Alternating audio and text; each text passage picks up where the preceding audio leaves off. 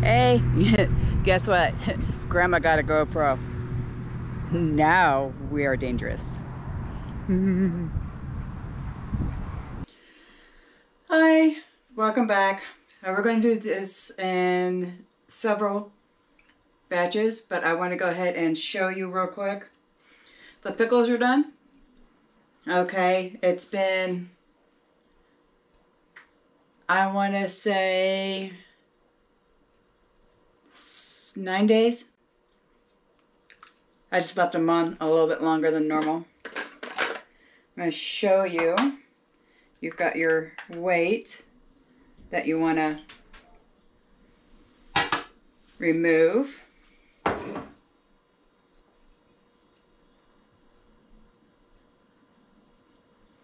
And here's the pickle. As you can see, it's been fully fermented, very juicy. Let me go ahead and actually cut this. It's still crisp.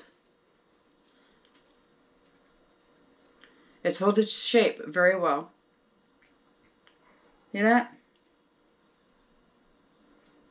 It's not soggy.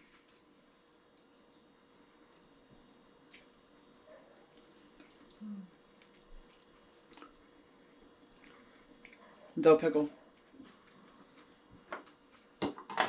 Definitely gonna finish that.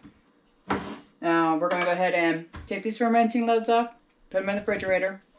Will last forever in the refrigerator.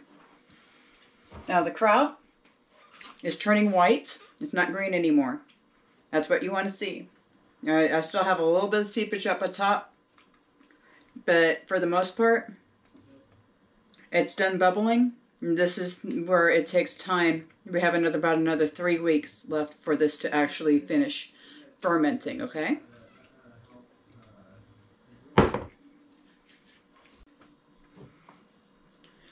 Okay, so this episode is going to be all about the soy.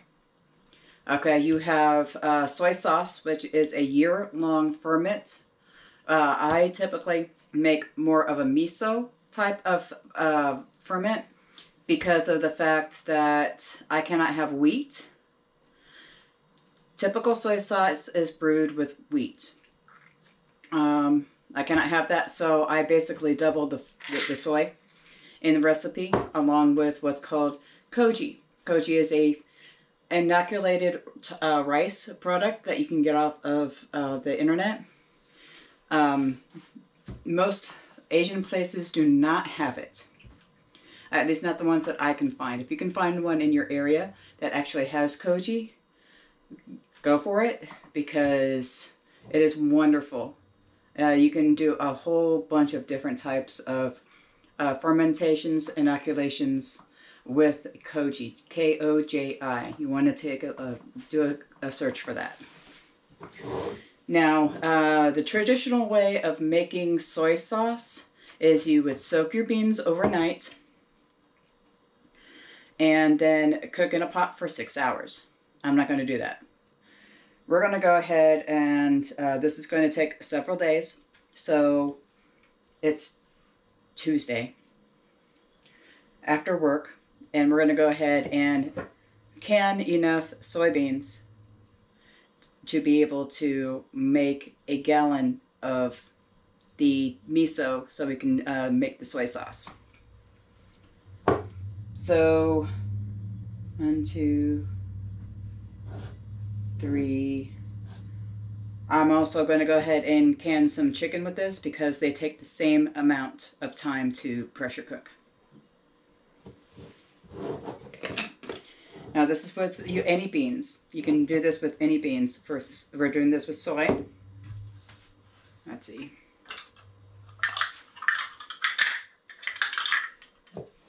For 1 quart of soybeans, you want 1 cup of dry beans, or approximately. You know what? I'm going to get the funnel.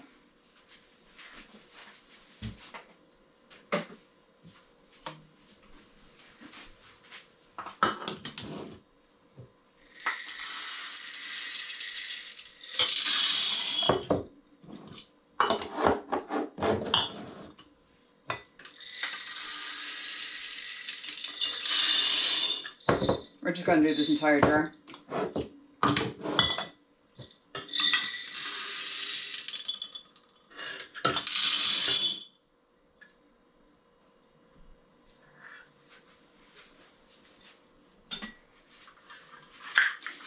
And then we're going to go ahead and fill these with water and then seal them up.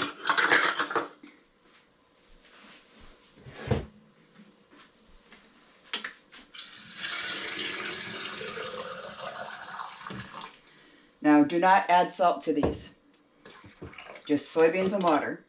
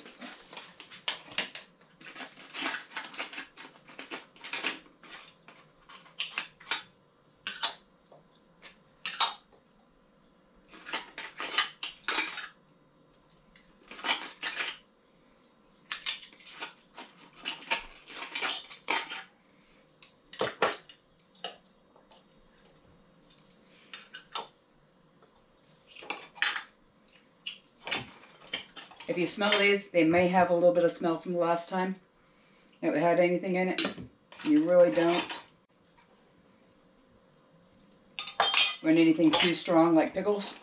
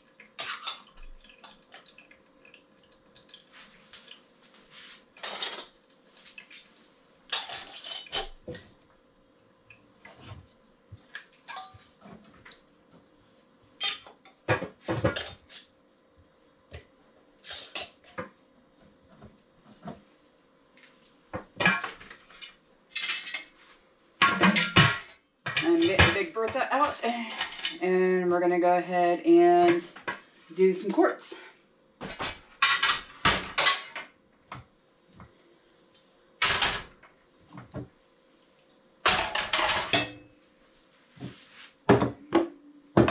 Now, here we go with the chicken.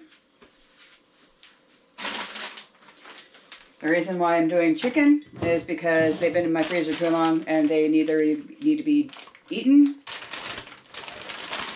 or becomes dog food. Now, I do have friends who have dogs. Does not mean that anything still goes to waste in my home. I just make dog food for them.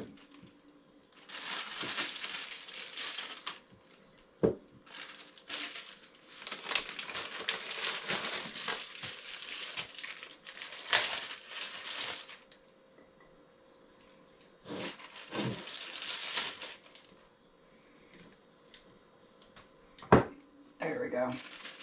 And we can stuff as many as we can in one of these because they will shrink.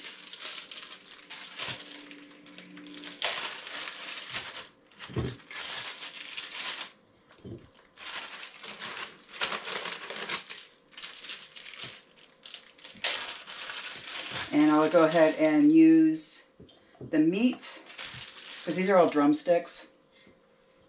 I'll go ahead and use the meat for things like chicken salad. Nothing too huge or special.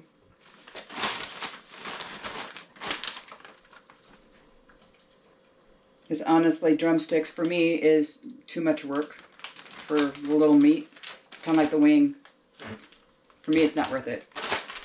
But if you get a large batch like this, you can go ahead and make chicken soup with it because you're going to debone it anyway.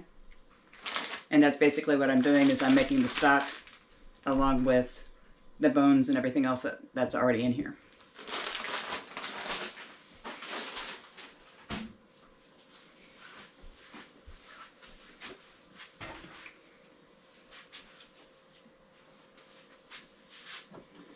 Now I'm going to raw pack these.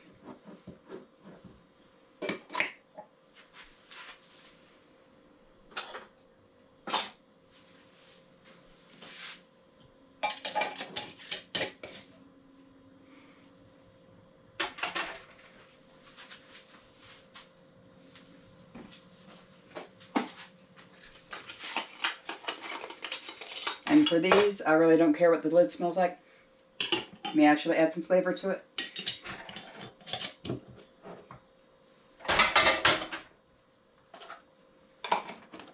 I mean, you're always, you know, you're doing a batch anyway. You might as well fill up the pot with whatever you got. Yeah, full pot now.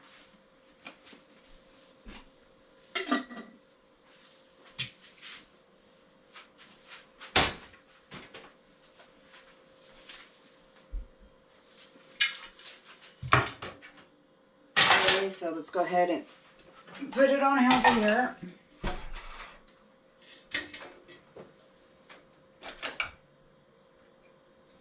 Turn it on, and then put water in this. You want about 3 inches from the bottom.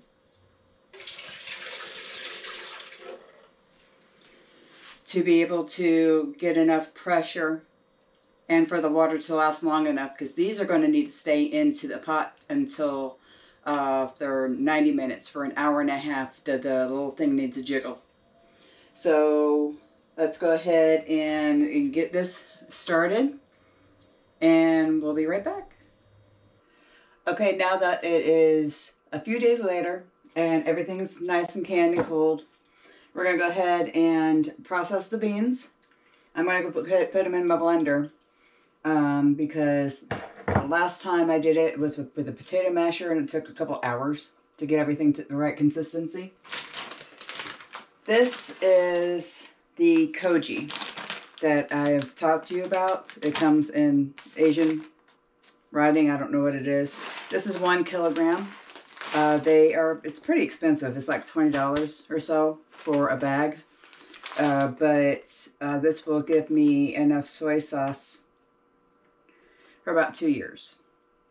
About 2 years, depending on how much I actually use. Now, it's saying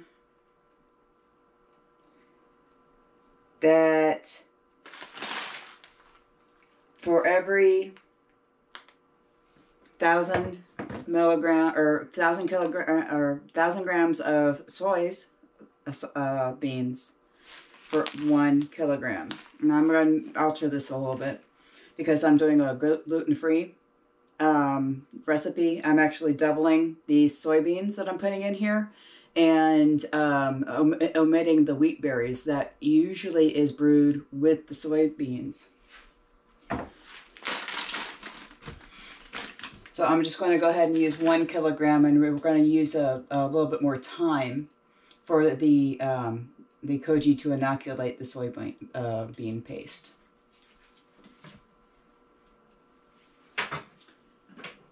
You're also wanting to go ahead and clean and wash and sterilize your jar. I am using a 1 gallon jar. You can use multiple little ones if you wish. If you don't have one of these, like, you know, 1/2 gallon, a couple quarts.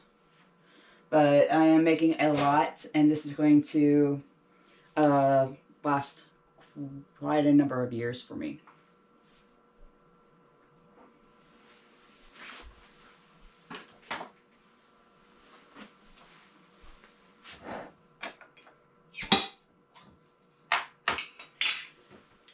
Okay, first things first, we want to drain most of the liquid out, not all of it. Because we still need the liquid to help process the beans. And the liquid is actually what's going to be turning into the soy sauce. So let me go ahead and get a strainer.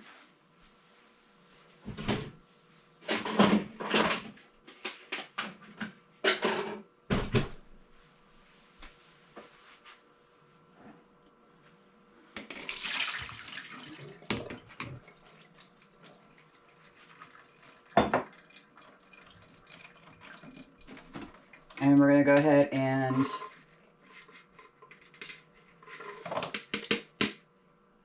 lose some beans. There we go.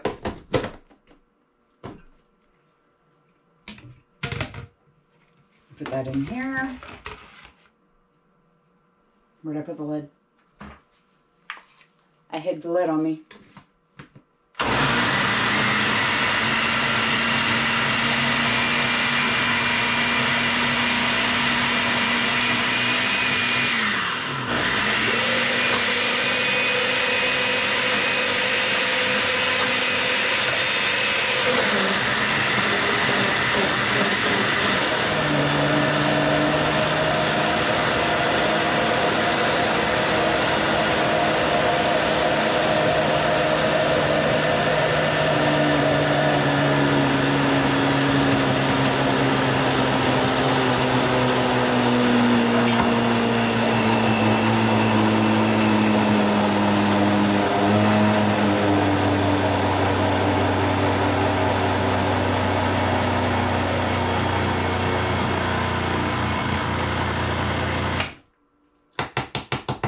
Okay, so now what we have right now is a lumpy milkshake type thing.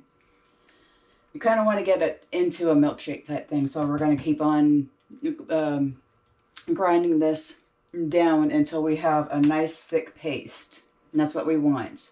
Just soybeans and water.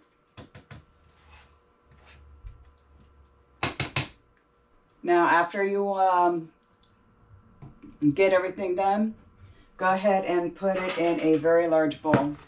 My Asian store actually sells bowls not only this big, but even bigger. I've got a bigger one that we're going to work on kimchi with. But these are great for batches like this.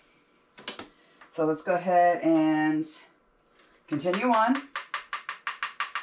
Because we are going to do a gallon, so this is going to take all 4 quarts that we actually canned.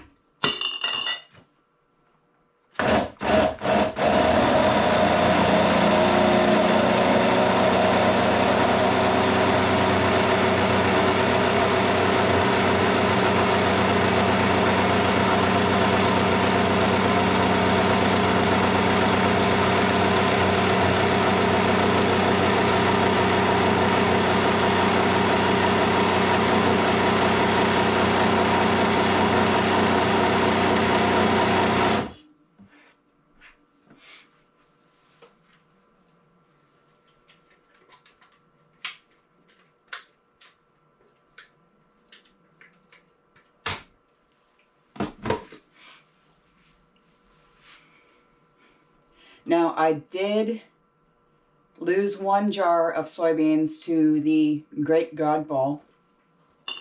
The bottom broke out and soybeans everywhere. All nice and cooked, but I'm not going to risk using those soybeans, even though it was a clean break. You never know if there's any microglass in there.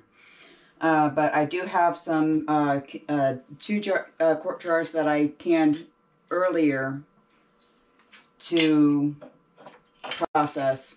I was going to make tofu, and then I realized that I can't make tofu with cooked soybeans.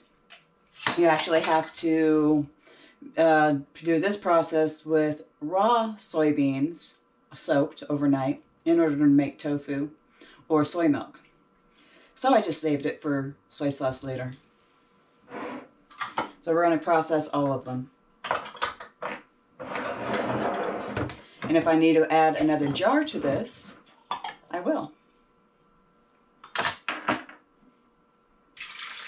As in brewing.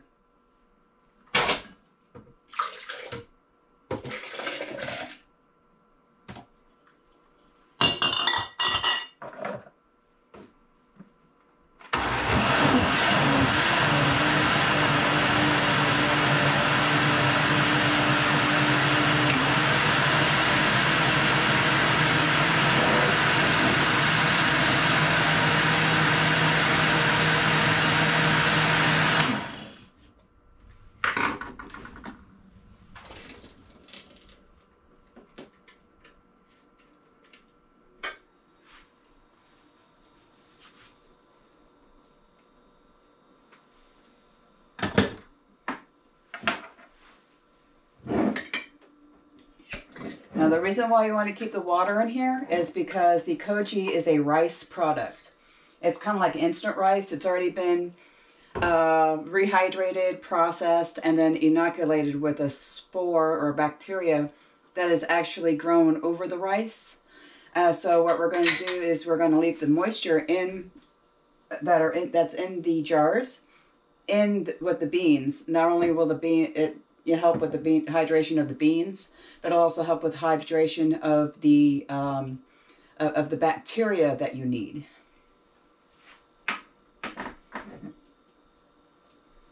That and the rice also soaks everything up.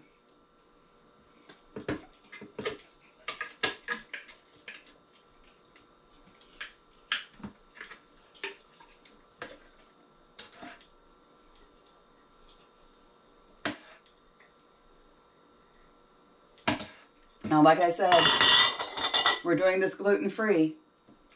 You would use half of these beans if you were adding anything else. Now, I've heard people using cashews instead of wheat. I've never personally actually tried it. So I don't know what the flavor profile is to be able to report anything. It's a neat idea, though. I don't know if cashews would actually hurt or hinder me because my blood sugar reacts to peanuts and walnuts. It's really weird because every diabetic is like, take a spoonful of peanuts, or a spoonful of peanut butter before you go to bed to help with your blood sugar. I can't do that. I actually have the opposite reaction, and I don't know why. If anybody knows why, please comment and let me know. I miss my peanut butter.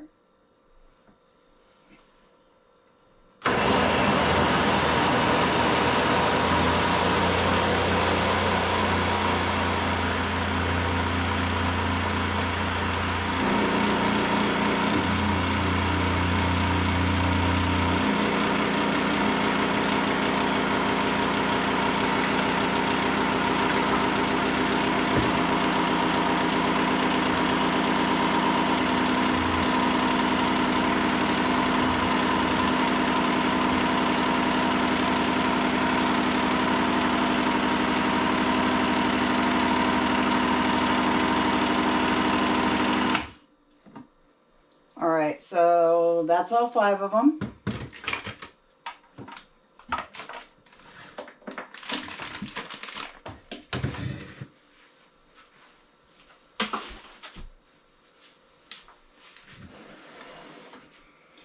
So those, it looks a little bit like soup, and it's supposed to.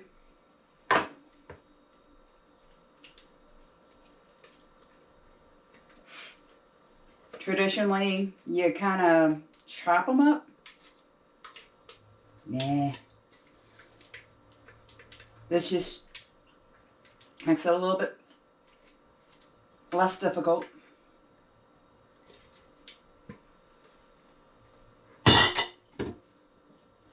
Now, for people who can't take soy products, there's something called coconut aminos that tastes just like soy sauce, but it's made with coconut. And there are those special people who actually can't handle either. I feel for you. I really do. Because the taste of soy sauce or the coconut aminos is a flavor that is very unique, especially if you do it homemade. I've never made coconut aminos before. That is something that doesn't really interest me because I can do this. But if I ever have a problem with soy in the future, which I have a tendency to collect food allergies like baseball cards, then that may be an option for me later on. Now to this, we are going to add 2 cups of salt. Yes, I said cups. That's a lot of salt. You need that salt in here to be able to get rid of the bad bacteria and keep the good bacteria that you want.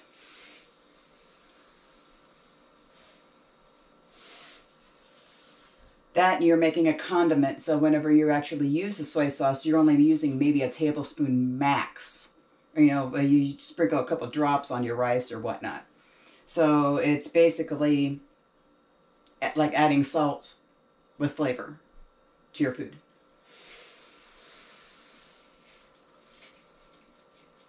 Oh, looks like Grandma... Good thing I went to the store right before this. Got another one. I had a feeling this would happen.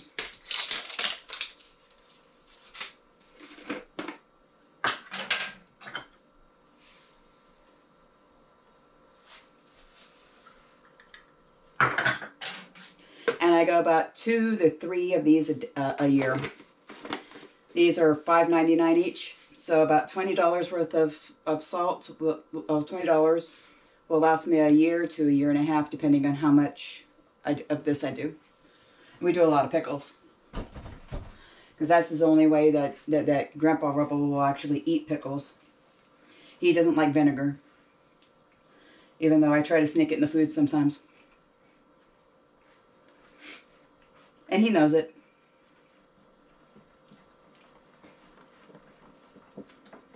You want to make sure that's all nice and mixed up.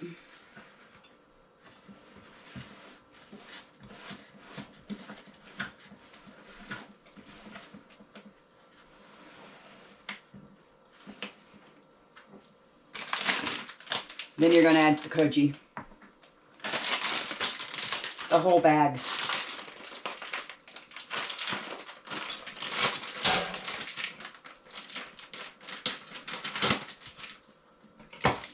You didn't see that.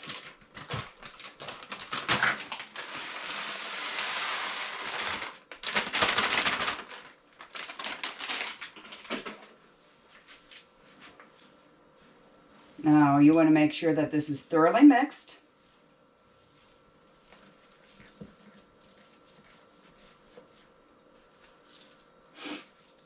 If you need to, you can use your hands.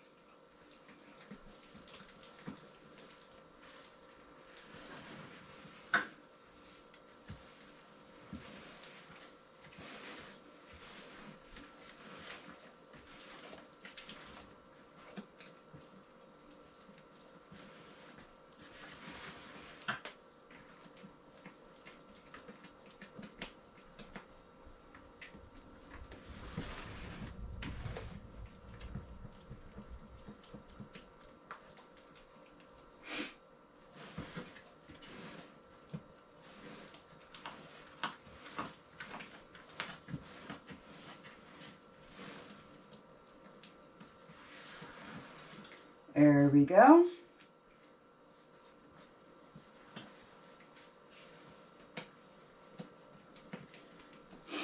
There. And here we have our very, very young soy sauce ferment. It's going to take about a year for this, so make sure you have a nice dark cupboard, say the one above your refrigerator or in a corner somewhere that won't be disturbed. You're going to want to check on this about every 3 months or so. Make sure everything is okay. Now there's a special way to actually store this. I'm going to go ahead and go over that with you.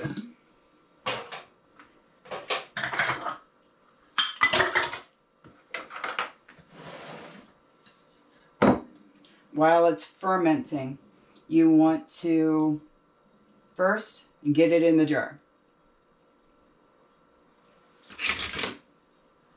Hold on.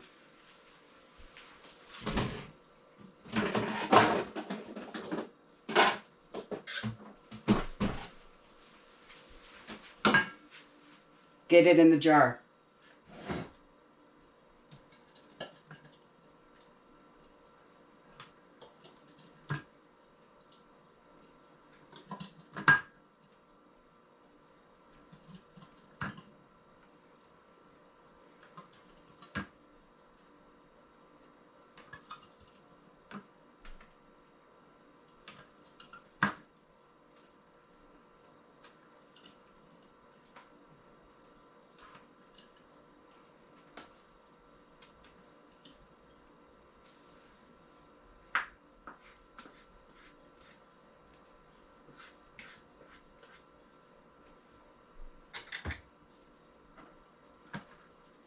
I am definitely going to need more jars.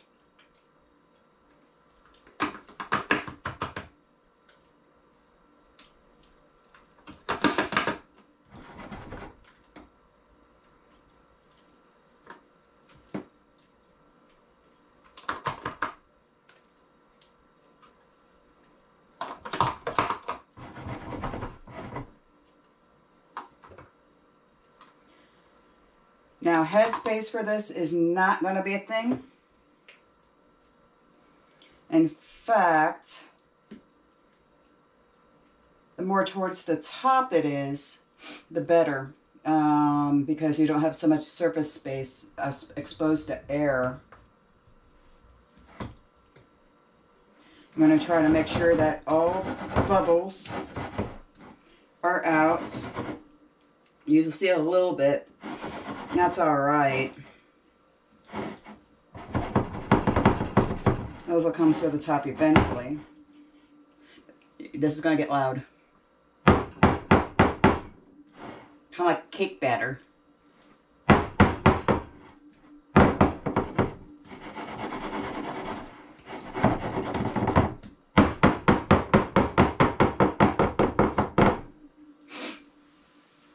There we go.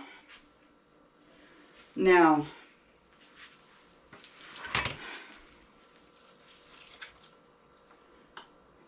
another reason for salt. We're going to seal this up with salt. That's actually recommended with cellophane, plastic cellophane.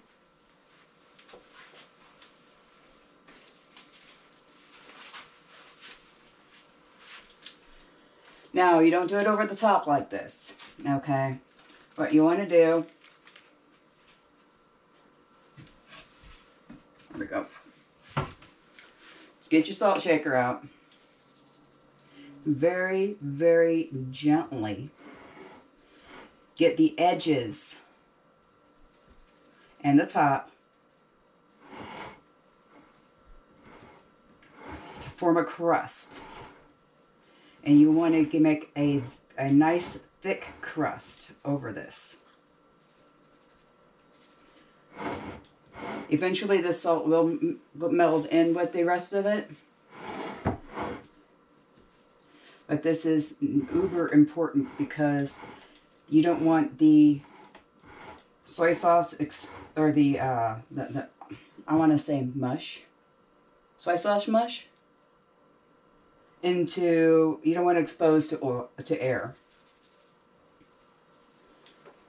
So you get as much as around the corners as possible.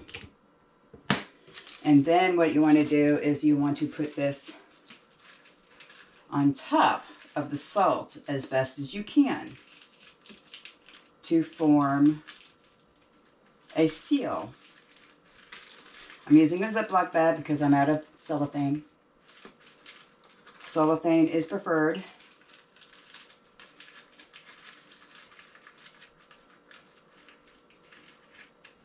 Okay, as best as you can.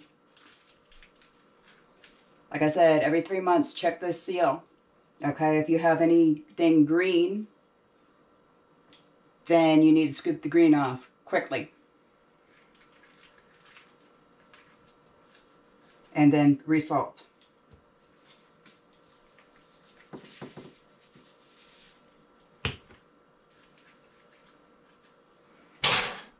Okay, and instead of putting a cheesecloth around this with the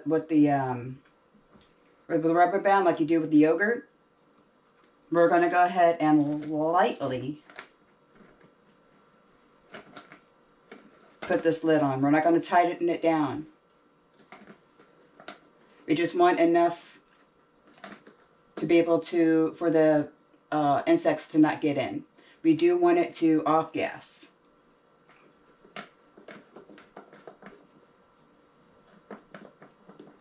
See how loose that is?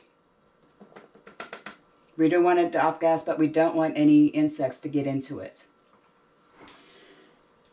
And that is basically soy sauce. I'm going to finish this up and put everything in my cupboard. Now, this is 2-year soy sauce. It is unpressed. It is very dark. It's almost black.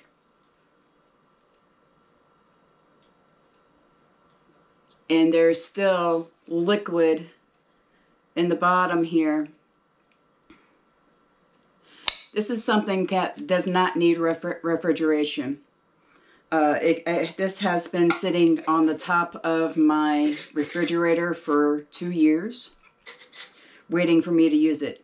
Now, once you press the soy sauce out of this, and it is it's kind of like cheese, getting the whey out of cheese, pressing it down.